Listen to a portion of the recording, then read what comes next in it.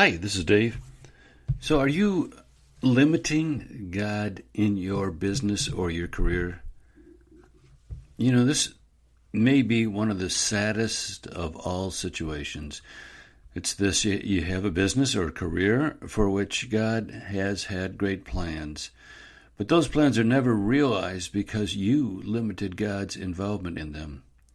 And you end your career with just a fraction of the impact that you could have had. And, I believe that situation is the rule, not the exception for most Christians in the marketplace. If we could change that, we really could change the world in just one generation.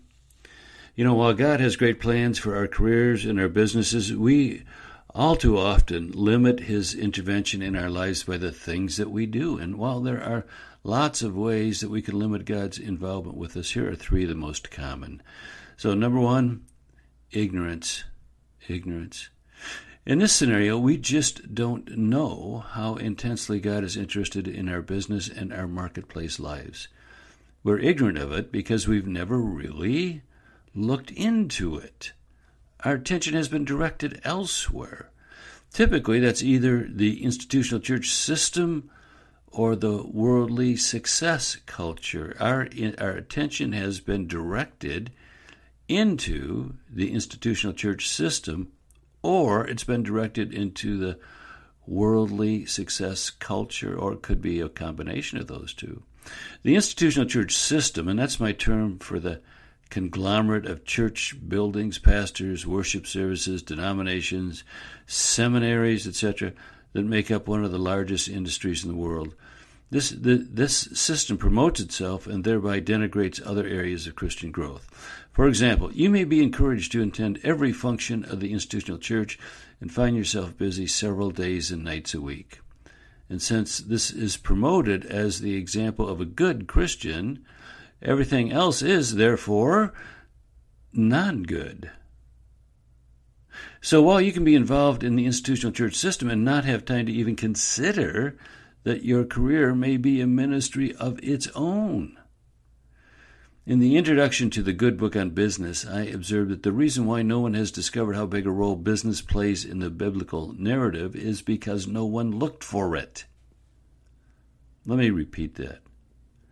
In the introduction to the Good Book on Business, I observed that the reason why no one has discovered how big a role business plays in the Bible is because no one looked for it.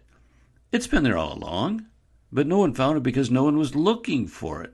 We were content to believe the pronunciations of the institutional church system that advocates for involvement in their programs as a way to get closer to God. So that's one source of ignorance. The other common reason for our ignorance of the role that God wants to play in our careers and businesses is our over-reliance on the world's success culture. There's a huge industry that promotes worldly success. Books and seminars and training programs and webinars and blog posts, podcasts, etc., videos, YouTube videos, they all promote success by various strategies and tactics. And if we choose to, we can immerse ourselves in that culture and mindset to such a degree that there is no room in our psyche for anything else. We never realize that God wants to be a part of our careers and businesses because we're too busy pursuing worldly success. And so, we're ignorant. We're ignorant of His desires for our careers and our businesses. So ignorance is one. Here's another one, inertia. It may be that we have intellectually an understanding of our careers and businesses as ministry. We've read people like me who have presented that message. We've rubbed shoulders with other Christian business people, and we have absorbed some of their commitment to Christ in the marketplace. But we have not translated those ideas into action. We just have not yet asked if we could pray for a troubled colleague. We have not yet given verbal credit to God for our successes. We have not yet acknowledged the opportunities and the gifts He has given us. We know that there are routines and disciplines in the life of a Christian, and that there are routines and actions that invite God into our lives, but we don't necessarily take the necessary step to implement them. So our inertia holds us back.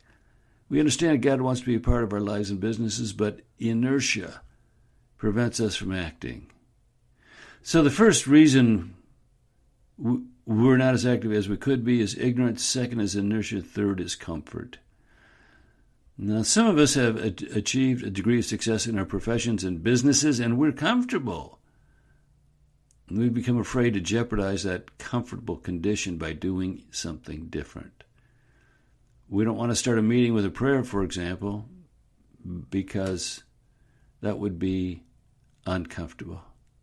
We don't want to ask a colleague if we can pray for him or her because that would be uncomfortable. We don't acknowledge a Christian commitment when opportunity presents itself because that would be, fill in the blank, uncomfortable. We don't want to ask the Holy Spirit to influence our plans and open opportunities for us because we're afraid of what might happen. Our attachment to our comfortable lives prevents God from entering into our careers and businesses in a bigger way.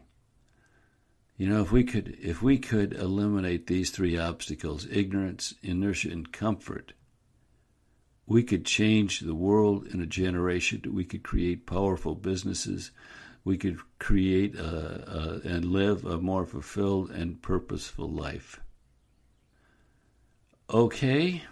By the way, I'm going to recommend you go get my book, The Good Book on Business. The Good Book on Business, which really describes from the Bible what the Bible has to say about business. You will never, your view of business will never be the same. You will come across some concepts you have never, ever seen before, and you owe it to your Christian maturity to understand what the Bible has to say about businesses. Okay, The Good Book on Business. I'll put a link in the show notes. That's it. We're done. Bye-bye.